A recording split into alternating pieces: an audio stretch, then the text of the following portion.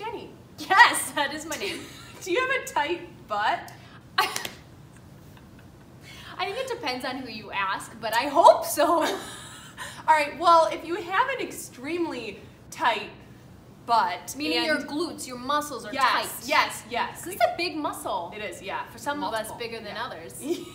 So typically we are tight in our butts. Yeah. All right, so anyways, whether that's like strength or whether that's just like muscle tension, yeah. we're gonna stretch it out and we're gonna become pigeons. All right, so pigeon pose in yoga. Don't people hate pigeons? Well, you might too after this. All right, so we're gonna come into downward facing dog, and then we're gonna bring one leg forward with the shin parallel to the front of the mat as best you can, and then slowly lower down. Good. So, do you feel that in that butt cheek? Yeah. All right, good. So this shin can be a little more parallel to the front if that's okay. Yep. And then you're trying to bring this hip down a little bit.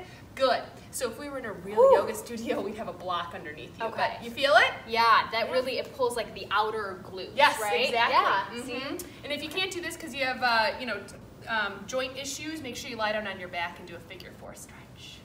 Pigeons for the win. Woo.